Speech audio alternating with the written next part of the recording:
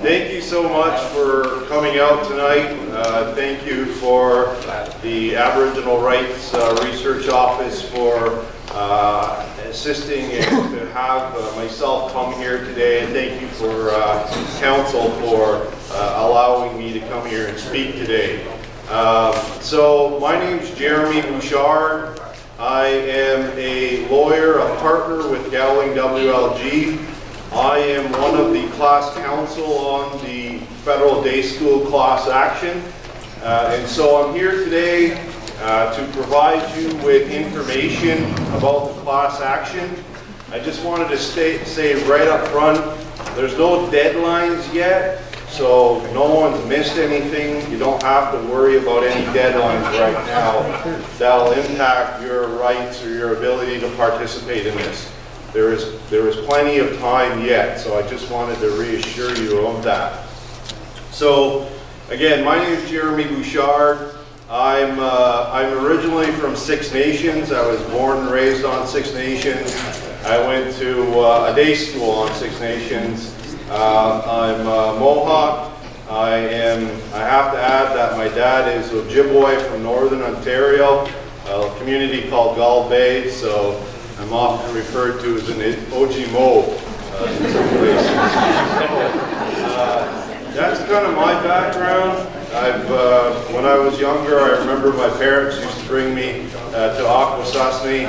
I think I come here quite a few times when I was a kid, and so it's always nice to be here. The weather was beautiful out today, and I love having the beautiful water here.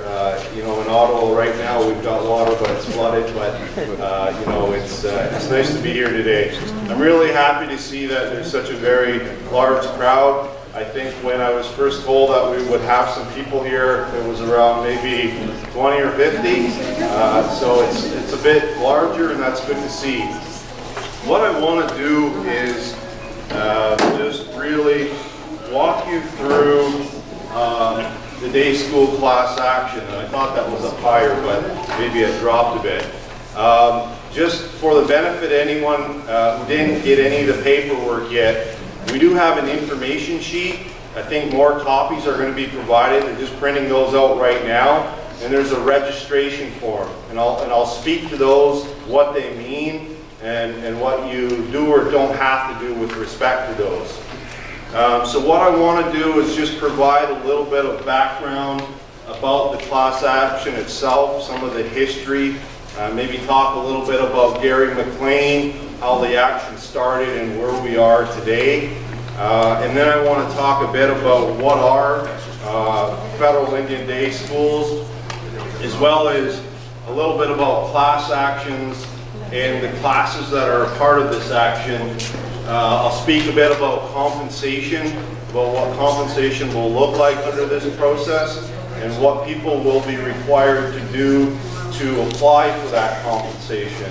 And I'll just say right now, the application process for compensation hasn't started. What we have here are just registration forms. Those aren't official applications. They just register you with us, the class counsel, class firm that has been certified for this action. I'll then go through a bit on the current status and what our next steps are. I'll talk a bit about some of the outreach that we've done. And then what I'll do is at the end, I'm happy to take questions. I would ask if you can kind of keep the questions to the back end, because the presentation will sometimes address those. So if you can try and keep the questions to the end, happy to answer every question. And when the presentation is done, I'm happy to stay here for a bit afterwards to talk to you if you have individual questions. Happy to speak to you as well. I'll just say that normally I would have a partner here with me, but he came into my office this morning and said that his passport had expired on Friday, so he was not able to attend.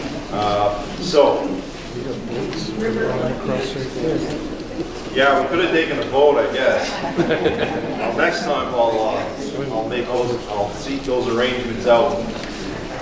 So I'll just start by talking a little bit about the history of the action. Talk a little bit about Gary McLean and how this action started out in Manitoba.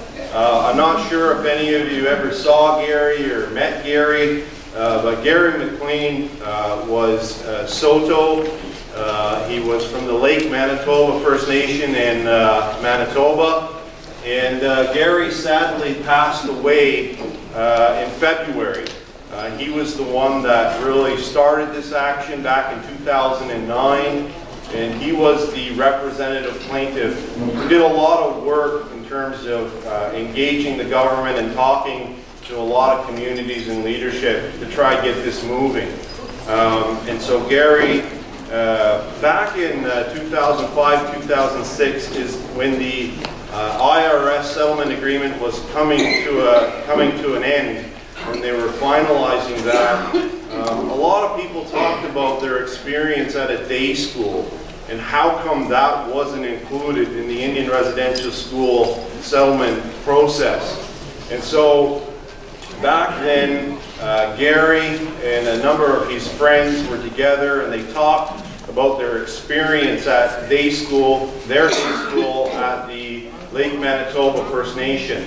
And Gary talked to a number of his friends, and they talked about sort of their treatment, what it was like being at the day school. And it was the first time that he really opened up to somebody about it. And he talked about a lot of the abuse, the physical abuse, if anybody wants one of those. He talked about the physical abuse, and Gary, in his case, disclosed that he had been sexually abused by a nun. And he disclosed this to his friends for the first time. And they disclosed to him that they too were abused. And what he began to realize is that a lot of individuals who attended the school had suffered the same type of abuses, physical abuse, in a lot of cases sexual abuse. There was also psychological abuse. And so really, you know, what they talked about was getting their ears pulled, getting their hair pulled, getting hit with objects for speaking their language, for not speaking English. In some cases, people who wore like a leather vest. We've heard stories of people who wore leather vests or moccasins. The teaching staff would punish them for that. But Gary talked about this for the first time with a number of his friends, and what they realized was a lot of people who attended that day school suffered the same experience. And so that really for him was what motivated him and a number of other individuals to come forward and start this action in 2009. And so that's really the history of it, where it starts back in 2009 in Winnipeg. And what it is it's an action against the federal government, just the federal government, for its role in the operation, administration, and management of what are called Indian day schools, federal Indian day schools. These are the schools and students who were excluded from the Indian residential school settlement agreement process. And so really what this action was always about for Gary was about getting some measure of justice for those students who attended schools and were harmed, and the impact on their families. In terms of day schools, what are federal Indian day schools? In short, right now what we've done is class counsel. When we first started this, when we first were retained on this action in 2016, one of the first things we did is we conducted a study to find out the size of the class and to identify schools. So we had several very large research firms who were engaged in researching and identifying schools.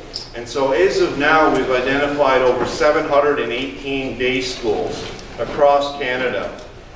These schools were established, funded, and managed by the Government of Canada, by the federal government.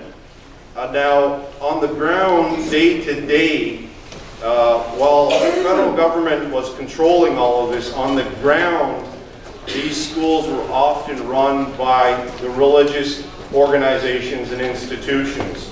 So we see a lot of, for example, a lot of schools had nuns in them at a period of time. Others, there was a strong presence of fathers and a lot of religious personnel that were at these institutions. But at the end of the day, behind it all, it's Canada, it's the federal government that was controlling it. So in general, these are the schools that students attended by day only, returning home at night.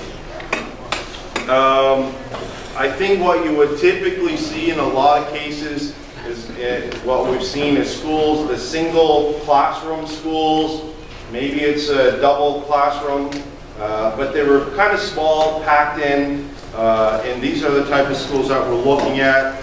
We've traveled across Canada to a number of communities, and we've listened to survivors, to leadership, and essentially quite across the board we've heard that there was significant physical abuse, in some cases sexual abuse, a lot of psychological abuse, and an impact on language and culture.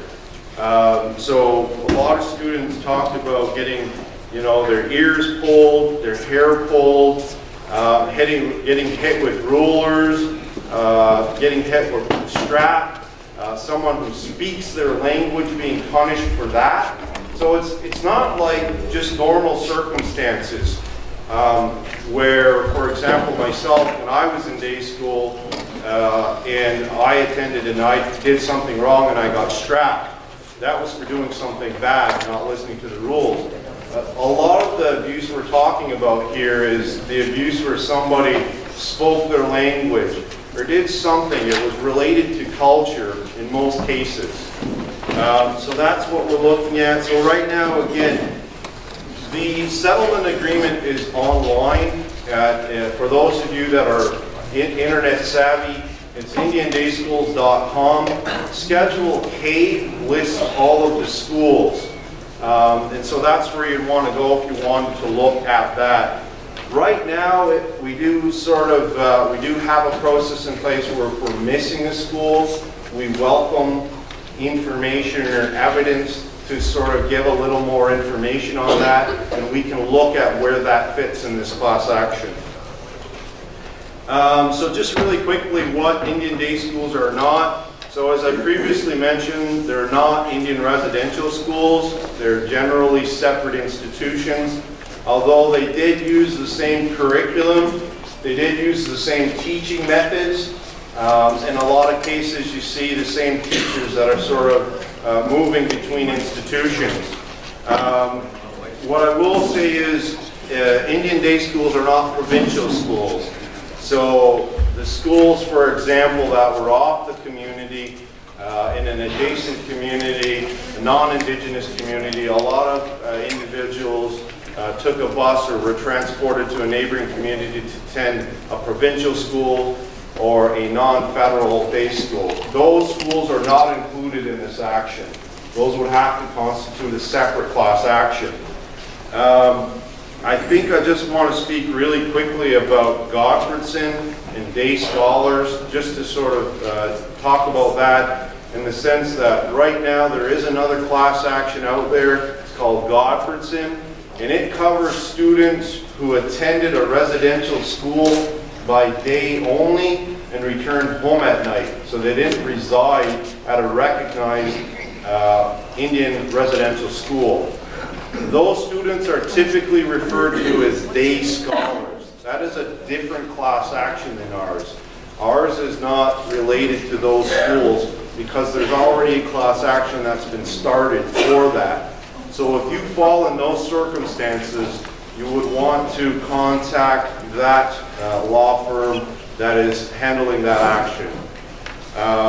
So that's just that on the, just to explain the day scholars. So this is a class action lawsuit. which means it falls under its own set of rules applicable to litigation. So in this case here, we have well over 100,000 individuals who have suffered the same type of harm and same experience. And so that's why it's a class action. It would be quite difficult to have 100,000 individual actions. So that's what we're dealing with. It's a class action. All of the claims are included in one in this class action. So we have two classes in our class action. We have the survivor class and the family class. For the survivor class is essentially the students who attended. So anyone who attended falls in the survivor class. We commissioned an expert report to get a handle on the number of individuals who would be still alive who fell within this class. Because remember, this is an aging class. This is an older demographic or group of people who experienced this.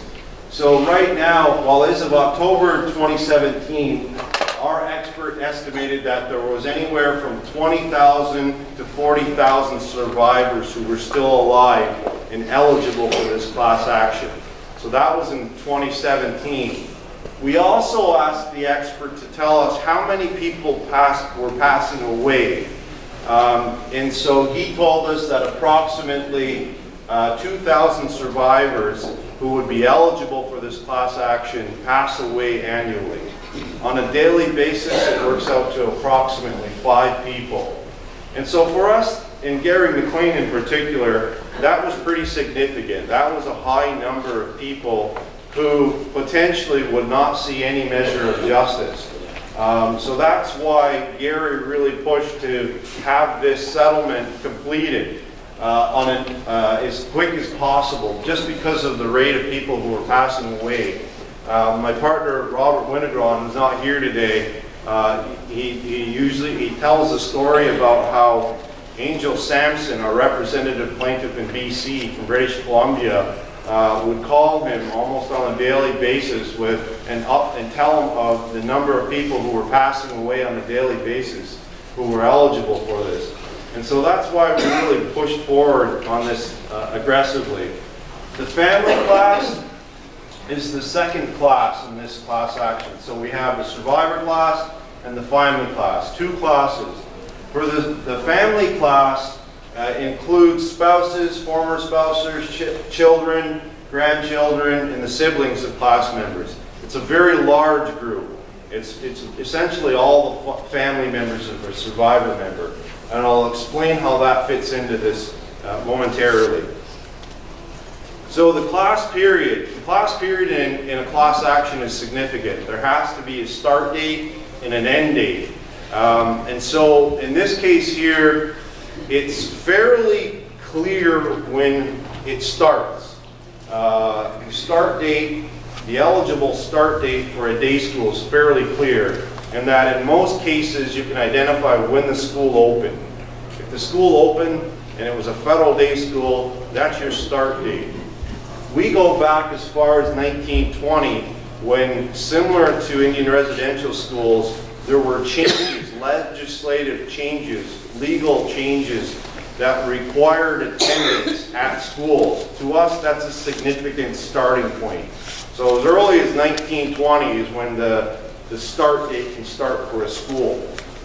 The end date for the class period is it's different. It can be different. It's not like all the schools closed at a certain time.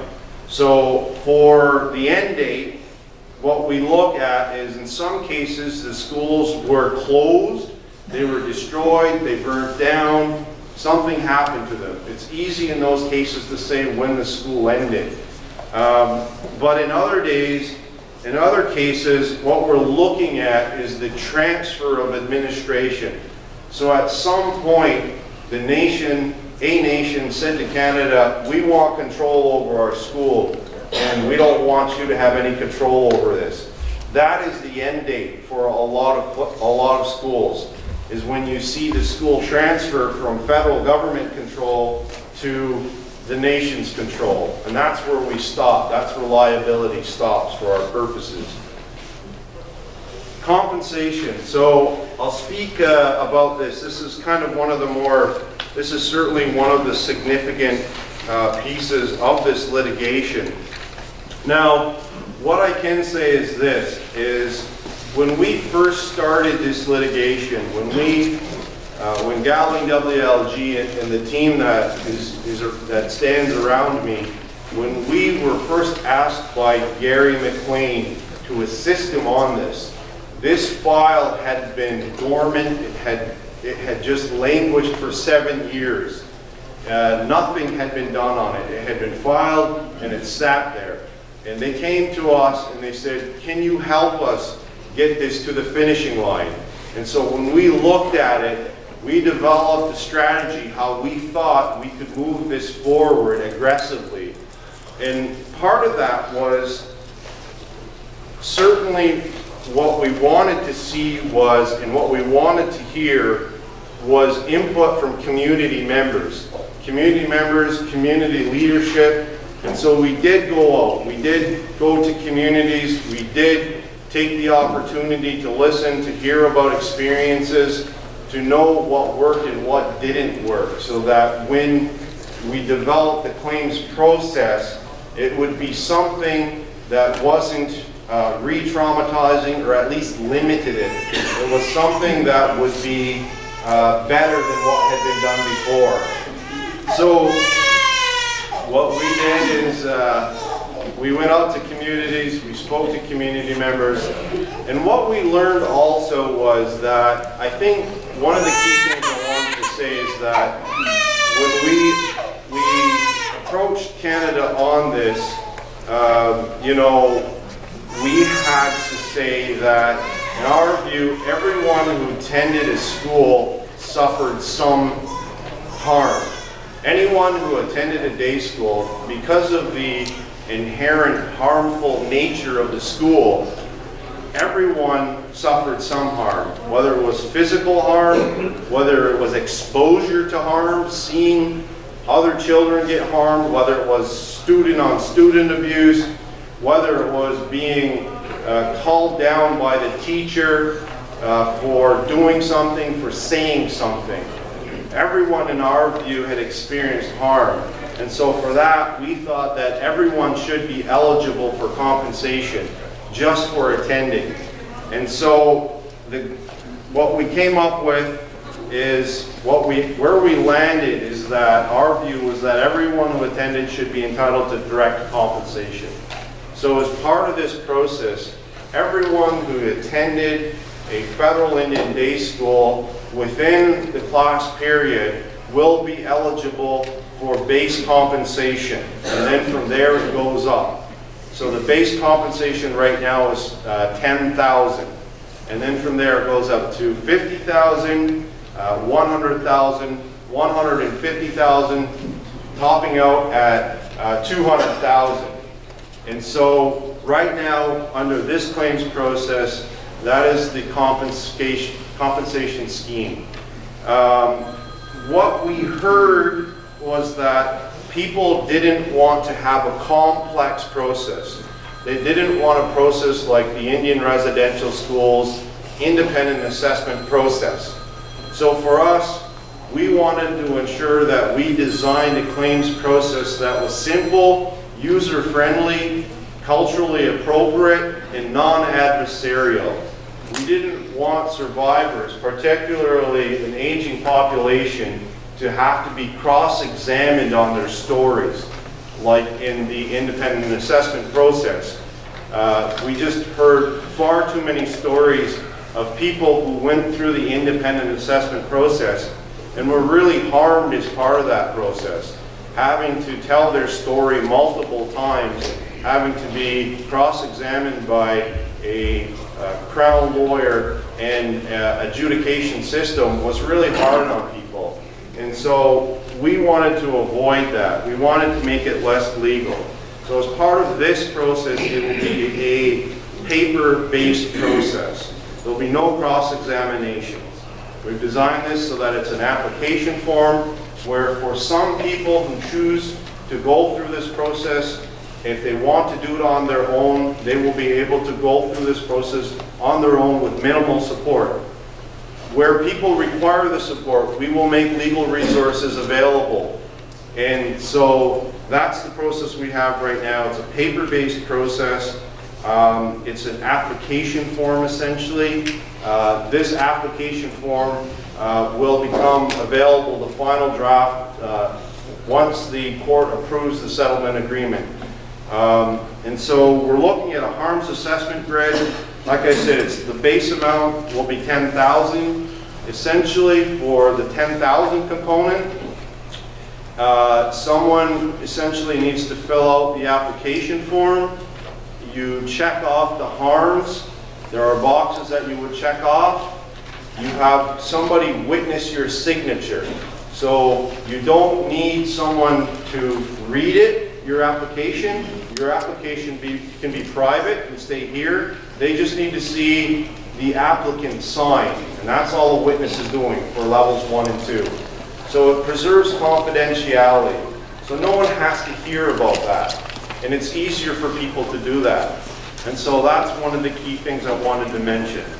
In terms of a payment, it will be a single payment under this process. So what we mean by that is if you attended multiple schools, maybe you attended 2 day schools, you'll still only be entitled to one payment, but it will look at your experience, the entire experience. So what you would look at is you would want to identify what was your most significant harm, and that would be the way you would be assessed. So it's one payment regardless of the number of schools attended. I'll just really quickly, just to look at the harms assessment grid, just for level 1, to show you, to sort of give you just a taste or a flavor of what will be required to meet that minimal threshold, which we believe everyone will qualify for. We're really looking at verbal abuse and physical abuse at that level 1 base compensation. So examples of, and this is just examples, there can be other things that happen. Examples include mocking, denigration, or humiliation by reason of Aboriginal identity or culture. So if you spoke your language and they said something to you about that was not appropriate, you would qualify. Threats of violent or intimidating statements. So if teachers indicate threatening to the student, that would be qualified. Sexual comments as well. Physical abuse. Physical abuse related to discipline or punishment. Those are the key items to get to the base level 1. So we're fairly confident that eligibility for level 1 will largely be available to everyone. And it goes up from there, it progresses further. I think just a real quick thing on estates or deceased loved ones. We've heard a lot about, we've had a lot of questions from people about people who passed away. And we know that in this case, the population we're dealing with. I went to a presentation in Northern Ontario about 3 weeks ago, and the group of individuals who were there were all in their 80s. So we know that in a lot of cases it's an older population, it's an aging population. So we know, and we've heard a lot about people who passed away. And I think Gary McLean is an example of sort of the aging population and the need to sort of reach a settlement fairly quickly. But in the end, what I would say is, under this process, the executor of estates will be able to apply on behalf of deceased loved ones. So if someone's passed away, an estate claim can be made on their behalf. In that case there, we have a date. It goes back to 2007, so July 31st, 2007. how did we get to 2007? So, in terms of the law, in general, there is a 2-year limitation period that you have to commence an action. So, generally across the board, to commence an action against someone, you have about 2 years. And so what we did is we looked at the general limitation period, which is 2 years, and we looked at the date when this claim was first filed in Manitoba, which was 2009. So what we did is we pushed it back 2 years from that. We did get some pushback on that, but eventually we landed on 2007, July. So if someone's passed away between now and July 31st, 2007, their estate can still make a claim. And I think that's one of the reasons why we're trying to let people know, because if you fall in those circumstances, we would encourage you to work with others, your family, or whoever, to make sure that the estate is put in place and everything is okay on that piece. That way the estate can make a claim. So, compensation principles. One of the key things we wanted to do was to make sure that the principles of compensation were well laid out. In that sense, there were a couple of key principles that we wanted to bake into the settlement agreement. So we wanted to make sure that these principles were reflected in the settlement agreement. So if any dispute arose as to the interpretation and application of the settlement agreement, we could revert back to these and say, look, this is the way this application process, this claims process was intended to be implemented. And so Canada, again, was hesitant at first, but we managed to get these principles included in the settlement agreement. And some of these principles, so if we look at number 1, we're looking at the claims process is intended to be expeditious, so move forward quickly, cost effective. So if people want to go through this process and not pay any out-of-pocket legal fees, they can do that. They have access to class counsel, which is our firm, at no charge to them. User-friendly, we've tried to put this as simple as possible in an application form. The evidentiary requirements, we've made those as low as possible, and we've tried to make it so that friends can be the witness to statements. So we've tried to make it user-friendly and culturally sensitive. One of the key things that we are making sure happens is that in this case there will be a claims administrator that will accept the applications from individuals and will review those applications and make a decision. So what we said to the claims administrator, or to the process, what we want is to ensure that the claims administrator has cultural sensitivity training. All people who work there that are dealing directly with community members need to have that training to understand the sensitivities that are there and they're culturally appropriate. Number 2, we really wanted to, we heard a story of a gentleman who went through the IAP process, and I should say, if you receive compensation through the IAP process for attending an Indian residential school, that is a separate institution. You're still entitled to be a part of this process. It doesn't exclude you from benefiting from this process as well. But what we heard from this individual was he went through the IAP process. He was so traumatized that he had to self-medicate for about a month after. It was so hard for him to have to go through that process.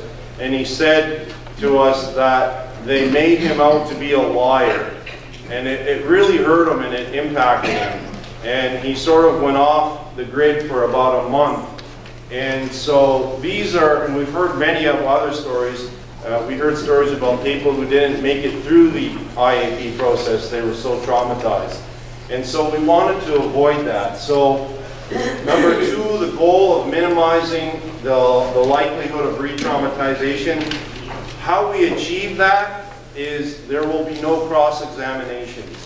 So at no point will a government lawyer sit across from you and question you about what happened, if it happened, how many times it may have happened. In this case, there is a presumption of honesty and good faith. Key thing. And all of these are reflected in the settlement agreement under the principles governing claims administration. So this is how the claims administrator must apply the claims process. If there is a dispute with Canada over any aspect of this process, of this litigation, in the implementation stage, it has to be governed by these principles. I'm on slide 10 of 16, just to let you know. So the process, I wanted to speak really quickly about the claims process. We've put a lot of thought into the claims process. We really tried to design a process that was good for class members, that didn't traumatize them, that allowed them to go through this with some degree of simplicity. On that note, we've also put in 3 review mechanisms, so I'll speak to those. So right now, the first step would be a class member submits an application. The official application hasn't been completed yet. We have a draft here in the settlement agreement, but it's been completely redone. It is a lot different than what it looks here. It's an application process that will be approved by the court, and I'll give you the date on that. So class members will receive an application. So this is all after the settlement agreement has been approved. So on September 13th, 14th, and 15th, we will be attending court in Winnipeg, Manitoba, federal court, where we will go before the judge and we will present the case for approval. If the judge approves it, it'll probably take some time for him to make his decision and write the decision. But following that is when the compensation process will begin. And so the first step in that will be in an application. And so people will be provided an application. They'll be invited to complete the application. Some people can do it on their own, but we will make resources available on the ground to assist people to handle, to deal with the application. So it's stage 1, you do an application. We've set it up so applicants can choose where they believe they fit in. On the application form, there are 5 levels, and we've set it up so people can choose where they fit within this grid. There will be assistance available for people who need the additional assistance. From there, it's submitted to the claims administrator. The administrator, in this case, will look at it to make sure the document collection is complete. The administrator can send it back and ask for additional documentation. They can also, so they can send it back and ask for additional documentation.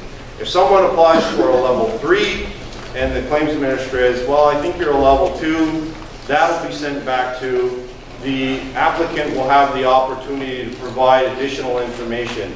The administrator will provide reasons as to why they're sending it back. That individual will have access to legal counsel to assist them on that. But if it's sent back by the claims administrator, at that stage, the applicant can always ask the claims administrator to reconsider their application. So if you submit an application and you're not happy with it, you're still able to ask for a reconsideration. It's not called an appeal, but it effectively is the same thing. It's a reconsideration. From there, if they're still not happy, we have the opportunity for a third-party review. So if you're not happy with the reconsideration by the claims administrator, you can still go to third-party review and have it reviewed again. Again, you'll have assistance through that process as well. If you're still not happy, we have something called the Exceptions Committee that has the authority to look at it again. So for those people who may have heard that there's no appeal or there's no opportunity to have this reconsideration or have it appealed, there are 3 levels of review available under this process. So compensation. Just on the, speaking to the family class, unlike the survivor class, the family class, there is no direct compensation for family class members. In this case, the scope and size of the family class is significantly larger than the survivor class. It is a very large group of individuals. And so on this case, there will be no direct compensation, but what we did do is we got a commitment from Canada to set aside funding for a number of initiatives. And so as part of that, Canada has committed to putting aside $200 million for a legacy fund. This legacy fund will be administered by a not-for-profit corporation, and it'll have 4 principal funding objectives. The first being healing initiatives. So part of this $200 million will be used to fund community-based healing initiatives. It'll be an application process where communities will be able to apply, and it's subject to the application. Funding will be made available for healing initiatives at the community level. You're looking for funding activities in the community. We really want this to be something that is carried out at the community level. And a significant amount of the $200 million is for healing initiatives. Cultural and language revitalization. We've heard a lot about the impact on language and culture. Gary McLean spoke Soto when he started at day school. He used to tell a story that within the first 5 minutes of attending school, he was being strapped for speaking his language, because the teacher talked to him and he responded in Soto, and for that he was strapped. And I can't say how many people I've talked to who had the same experience. And so we know that there's been an impact on language and culture. So the second most significant funding initiative will be cultural and language revitalization initiatives. Those will be, again, application-based, community-based funding for those. Community-based, focused commemorative events. We've heard in some communities would like to be able to have some sort of an event in the community where they're able to bring community members together. In some cases, it's been described as potentially a ceremony, a feast, but some sort of a gathering where the community has funding available to bring community together on an occasion to at least talk about the commemoration of the settlement of this, and to at least try to have a community discussion and begin the process of moving forward. So each community impacted will be provided with the financial resources to have one event in their community. The final one is something called the truth-telling forum. We certainly know that is part of healing for individuals. A lot of people, for some people I should say, and we've heard this quite consistently, they want to be able to tell their story. And it's part of the healing process for some people. Some people who have been traumatized by an event like this need to be able to share and talk about their experience. And so that's what we were trying to do with the truth-telling forum. Is what that is going to be is it's going to be a body that travels both nationally and regionally to host events, truth-telling forums, where people will be invited to come and speak and share their story. The intent would be to make it a safe and an environment where people feel comfortable coming forward, where they have the right, the option to come forward and share their story, to speak with others. And part of this will be for healing for some, for some to just get together with other people who have similar experiences and be able to talk about it. I think what I would say on that as well is the ideal there as well is that there is an educational component to that. And what I mean by that is the ideal would be that the stories told there and the information that's made known would also help educate those individuals out there who don't know about the day school system. There is people out there who have no information about what happened at federal day schools, the type of abuse, the type of harms that happened. And so we thought this would be also an opportunity to at least share that experience and educate another component of our population who might not be aware of what happened, the abusive and harmful nature of these schools. So just really quickly, current status, as I noted, we were retained on this file in 2016, May. Gary came to us and asked us to help him out with this. By June 21st of 2018, which just happened to be National Indigenous Day, Justice Phelan of the federal court certified this class action is a class proceeding, as well as certifying Gowling WLG, myself, and a number of colleagues is class counsel. And so that was a procedural step that we were able to achieve, and it happened on National Indigenous Day, which was quite interesting. By December 6th, Gary McLean and the Minister of Indigenous Affairs, Minister Bennett, did make a public announcement about agreement in principle on Parliament Hill. At that time, Gary was still with us, and Gary met with the Minister and announced that in terms of the basic elements of the settlement, we had reached an agreement on those, subject to drafting the settlement agreement. And so from there, after that, on March the 12th, 2019, the named plaintiffs and Minister Bennett announced the signing of a settlement agreement. Sadly, a couple of weeks before that, Gary McLean passed away. And so that's sort of the current status, is that we are at a stage now where we have a signed settlement agreement. And right now where we are, we're in something called the notice period. We're in a 60-day period before we go to court for settlement approval hearing. And this 60-day notice period is a period when we provide notice to everyone about the terms of the settlement, what the compensation will look like, what the process will look like. This information is provided to the public, and you can find it at our website, indiandayschools.com. There's information there that summarizes everything, and all of the legal documents are there if you care to read them. But this is all with the intention that people have the right to see this information, to comment on this information. And that is a fundamental right of this process, to have access to that information, to tell us about your concerns.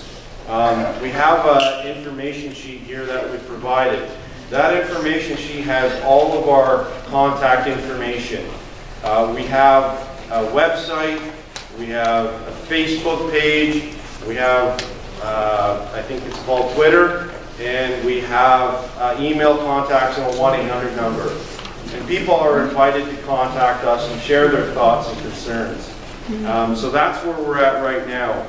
We will be going to court, as I mentioned, on May 13th, 14th, and 15th. I would say that the only thing in between, so right now, there really are no deadlines.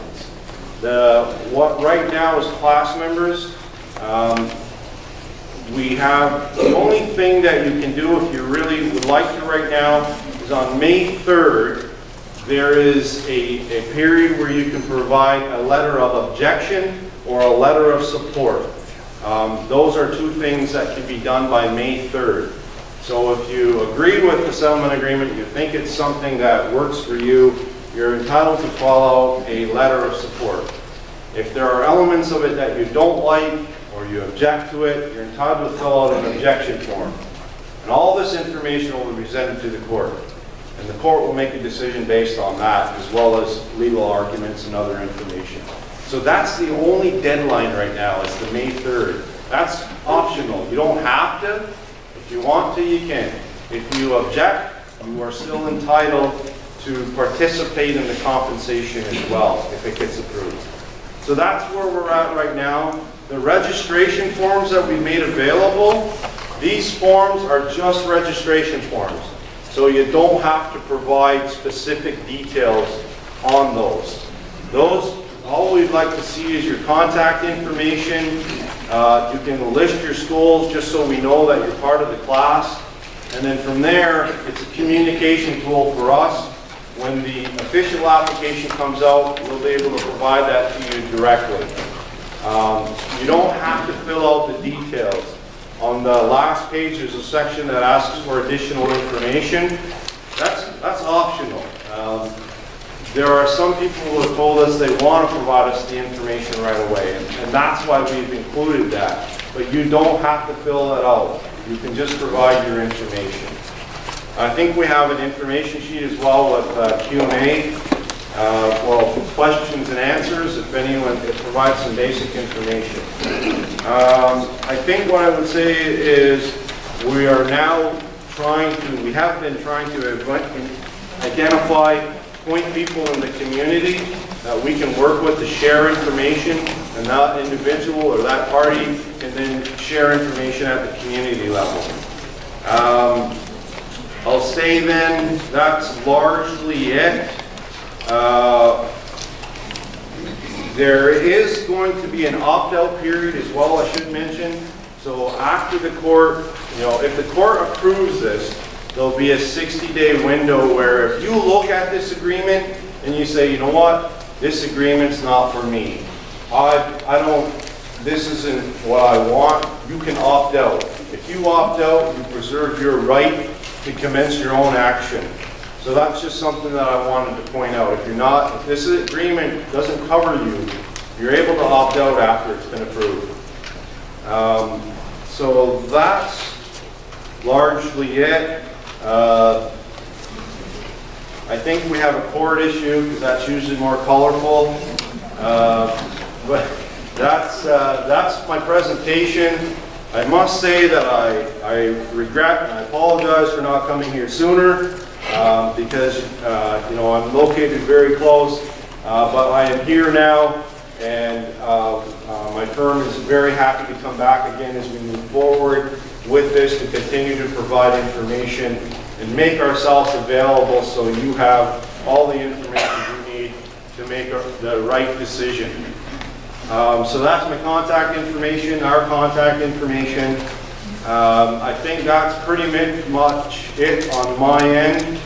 I suspect if you have some questions, as long as they're not too hard, I am very happy to answer them. I was just kidding. Yes? Point of clarification, I'm taking notes, and earlier you said the court date was September 14th and 15th. And what I've read so far is May, so is it May? Yeah, that was a slip. So it's the court date is May the 13th, 14th, and 15th. So make sure we delete that from the recorder. Yes? I have a question about this. I've been to 3 of these now with the IEP, and I can affirm that it was humiliating. It was designed to deny us our rights to just appeal. And I can say with the second one, with the 60 scoops, we went through a presentation similar to this with Wilson Kristen, you're familiar with that law firm, in which they deliberately deceived us, that's my feeling. They had us go through the same process as you're doing now. They had us sign papers that they said was non-binding, but we found out later that they denied us our right to participate in that settlement. And then we find out after constant appeals to that law firm to work with us, they would not respond to us, the 60 scoop generation, and they wind up making a settlement without our permission that diminishes Canada's liability from 1.3 billion to 800 million. There was no consultation with that. With the class action suit, we found out that the people who are the lead plaintiffs have the unilateral right to do that, to diminish any kind of final settlement. And that was just really upsetting. Yes. What we learned from that, what I recommended to the Mohawk Council of Akwesasne, is based upon our bitter experiences with this kind of process, that we turn it around. And we do something very simple, is that your firm contract with the MCA and the representatives of Mohawk people and redesign this to fit our specific needs. We form a Mohawk team that can go to our community and get this testimony that we can entrust to people that we know, and then we form the basis on which we can move forward on this kind of litigation. That you contracted with us to do it, instead of telling us that we have to respond to your forms in accordance with your standards, that you give us the respect, you retain it, and hire us to do it in our manner so that we are actually working with you in full partnership. The mistake done before, we were responding to external agencies, and they really screwed us badly, especially Wilson Kristen. And I do not want to see that repeated. This is our last best chance. There was no provision made with Wilson to actually preserve our testimony. When we asked them about records, that was very critical in the IAP and with Wilson. They said that we would be called upon to substantiate our claims, prove what you say is true, and that Canada retained the right to challenge us. So if we made any kind of statement that we were physically or sexually abused, we had to provide in detail documentation as to that specific incident. And when you're 10, 11 years old, you can't do that. But that was used on the basis to diminish and to reject our claims. Wilson comes along and the same thing. When we asked him, well, the only way to reasonably expect a settlement is if we can substantiate that, and that comes from our oral testimony. But they were insistent that the standard of proof applicable in Canadian courts applies here too. You got to prove it. How are you going to prove it? They told us there were no records. How are we going to substantiate that? The same thing is here. Where are those records? How are we going to prove this thing to make our case as strong as possible?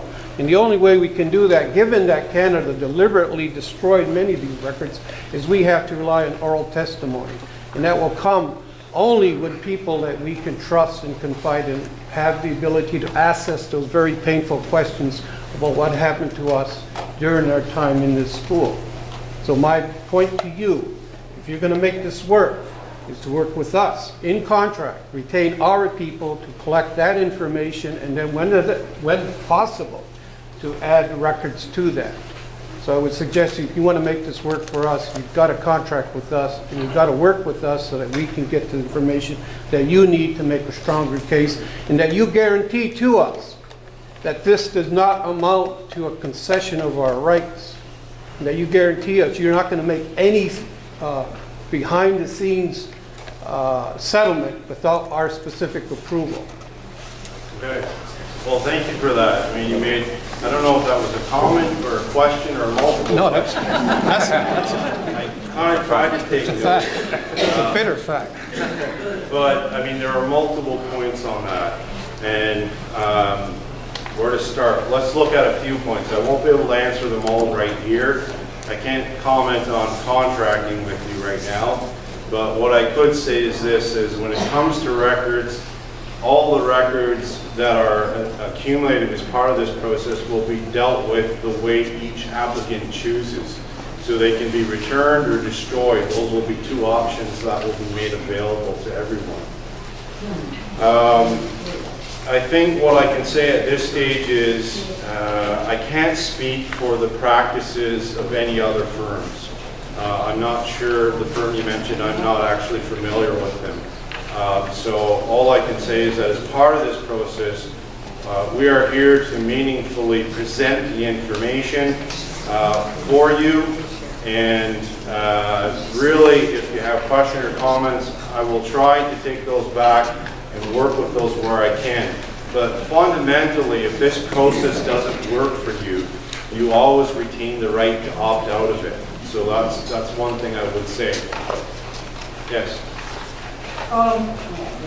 This lawsuit with the paperwork is a 277-page report. So I read it, and there's concerns as to the time frame. Yes. So if it is approved, yes. It's a $1.4 billion settlement. Yes. And obviously, you described $200 million goes to the legacy fund. The law firm will take their cut, their share, whatever's in the agreement, right? So the 1-year time frame, how is that going to be prioritized when we have in our community elders sitting here who are in their 80s and 90s? Are they going to be the #1 priority when these applications come in based on 200,000 or more applications? How is that process going to work? So I want to be clear, there's not going to be 200,000 or more. The class size in this case is estimated to be 120 to 140. So it's not 200,000. What I can say is that your question, let me see, so your question was, how are we going to start? Prioritize the elders being the ones that are dealt with first. Yes. 80 and 90-year-old elders in our community. Yes. That You mentioned something earlier before that, another point as well.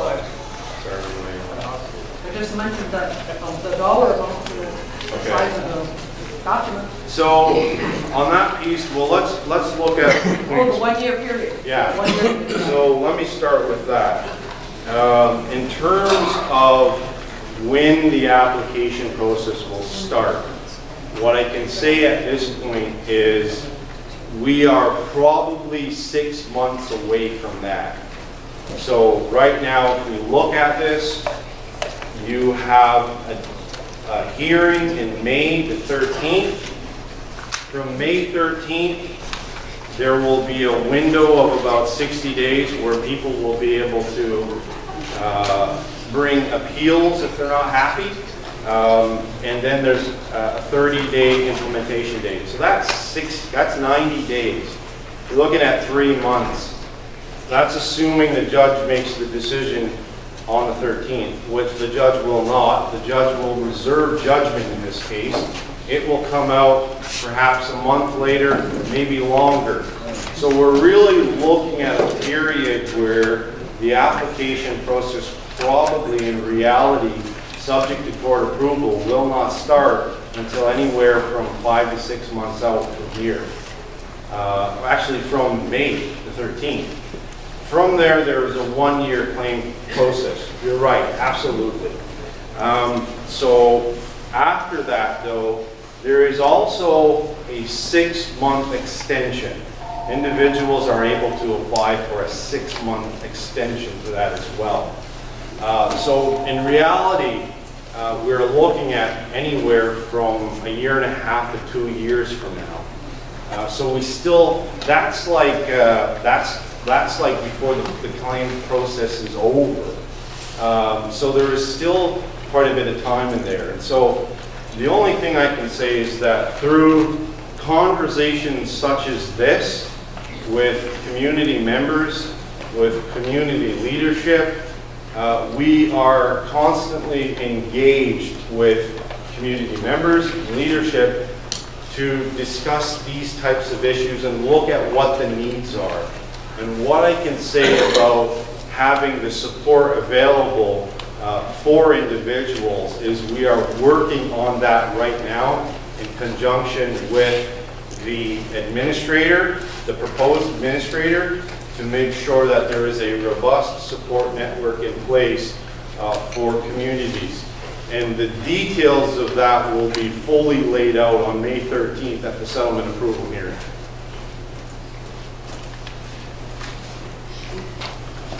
How many interveners did you have by April 11th that heard carried motions? The interveners, we probably had several interveners. What, several? 20, 50, 100? Several interveners. There were about 7. About 7? Yeah. And so we've had a decision on that. All of those interveners were denied intervener status. So, yes? The settlement on the residential school students, et cetera, is completely different from this century. Isn't that right? That's correct. They're completely different. The process here is designed to be less traumatic on individuals. You won't have to be cross-examined as part of this Like you're a process. prisoner. Pardon? Like you're a jailbird, a prisoner. Yes, you will not be treated like that as part of this process. No government lawyer will ever question you about what happened. Yes? In the settlement, you said it's under D, it says that this claim cannot be used or implemented by students in 2006 in residential school settlement. But I'm hearing that they can. I'm sorry, I didn't hear you clearly on that one. Under the agreement, on page 2, it's under D. These students, the students who can apply for it, Yes. does not include students who were included in the 2006 residential school settlement. I don't know what you're reading from, because our agreement, people who attended an Indian residential school and were compensated as part of that process, that's a separate process. Even if you went to an Indian residential school and were compensated, you're still entitled to compensation through this process. Yeah, I'm happy to look at that. Yes? May 3rd is the deadline for objections. How many have you received so far, objections? Right now, we're at 20 versus 1, so that's the ratio. 20 letters in support and 1 letter of objection. That's the ratio right now. So right now, we're overwhelmingly in support from community members.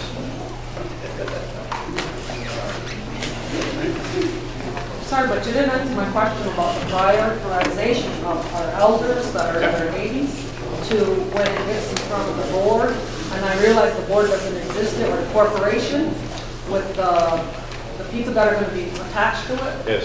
So if our letters of support show that in this entire process that our community wants our elders aged whatever 60 to 80 to 95 years old, 99 years old to become the #1 priority. Yes. That information is taken down and noted, and when you get to that process, that's where those decisions will be made so that they will become the priority of their claims being settled first. I think the fact that we have elders that require attention and support right away is something that we're working towards. And I'll just say I'm located in Ottawa, and it's about I don't know about you, but it's about an hour drive for me to get here. And I think we'll be happy to arrive very quickly to assist the elders here in Akwesasne. Yes? For the people that are going to go further than the 10,000 settlement, Yes. if you'll need kind of like legal advice and assistance to go more, are you going to pay for their lawyers? No, the way it works is, in this case here, the way it works is that you can access class counsel, certified class counsel, which is Gowling WLG, and we will assist you at no charge to you. So the way this has been structured is that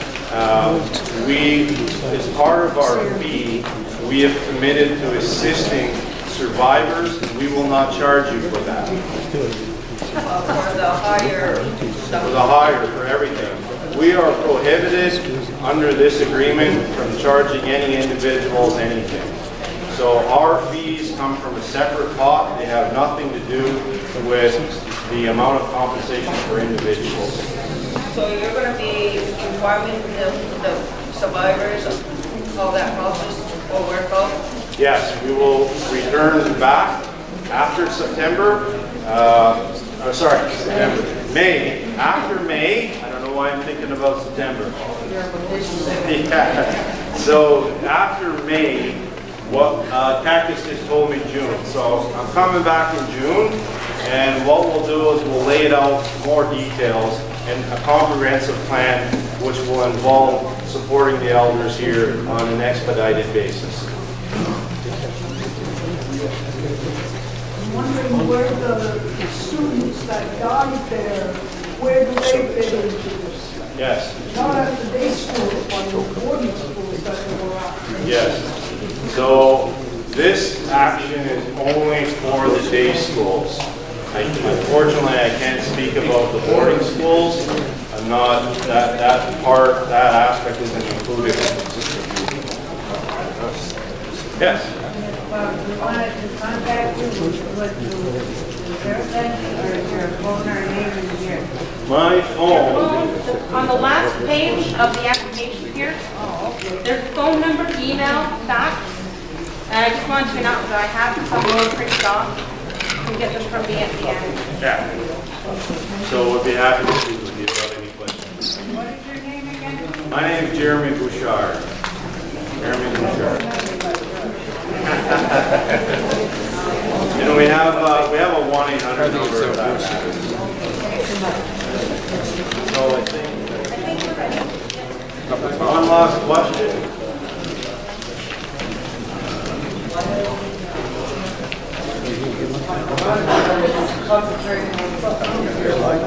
That's all right. I'm going to stick around for a bit after. So if anyone has any individual questions, I'm happy to stick around and answer any questions. Yes. Okay, so I started researching for the elders and all the records of the past 55 years of anybody that went to school in Ontario. Yes. And their records from Cornwall Island West to Cornwall Island East schools that were transferred to the city of Cornwall. 5 years. I find the irony of 55 years of those records going back to 1940 something. So searching for my mother's records, school records, have all been destroyed. And it's based on their policy of whatever the records management is. And I went to CCBS for all of these that went to school in Ontario. And for those that went to school in Quebec, and I found my records, right? So I was fortunate enough to find in my records of what they gave me at from when I went to General Vanier. It lists the teachers of ours from St. Regis School on my record, right? So I can't find my Quebec school records though. So those school records that were destroyed were our elders again from the 1940s. And when they get to that process of needing to show something to where they went to school, yes. Is that where your law firm can come in and assist us in researching where to grab those with the federal government or whatever government might have it? Sure, that is an excellent point. So in terms of records and evidence and document production, that is something we can help out with. But I think the other point though, what I would say is we designed this process on the understanding that there will not be records for some people. So we have created ways in which people can have, for example, a friend, a family member, somebody else who can attest to them going to that school. We're aware of that challenge. We know that records were an issue in the IAP process, so there are alternative ways to this process to establish this. Yes? In Quebec, which is St. Regis Island, there was a school there. Yes. And we're talking about the years they may have been there.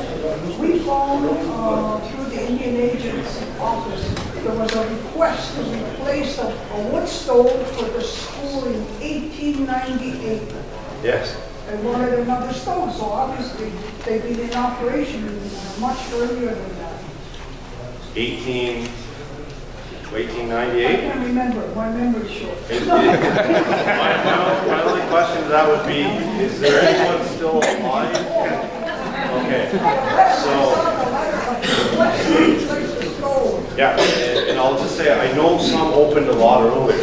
Some opened in the 1800s, and we have that in here, but no one's really with us any longer that old. So we tend to be around, I think, about, yeah, but that's a great point. That's a great point. Given the time frame that's attached to this and the elders that have already registered, in the event should anything happen, and their names are in the system. So when they fill out the application, the executor to the estate picks that up and you follow through with the executor with a compensation to Yes. at the end. Yes. And my final question is, upon receiving the compensation, is it taxable? No. Non-taxable? Yeah, we've already looked into that, and we're getting a letter to that. Okay. Like part of the agreement? Yeah. Gentleman in the back. May 13th. And if the judge says okay whenever he does, final or will the federal government appeal it? The federal government in this case is already a party to the settlement agreement. So they are in favor of settlement. The agreement we have right now, they are satisfied with it. So they wouldn't appeal it. What it would be some other third party, for whatever reason, that's not happy with it or has an issue. That's who would appeal it. So the federal government won't.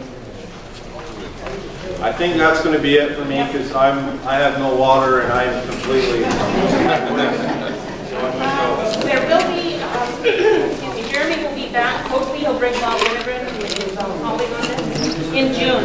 So listen to the radio, pay attention to Facebook. We'll have it all over. We'll do announcements.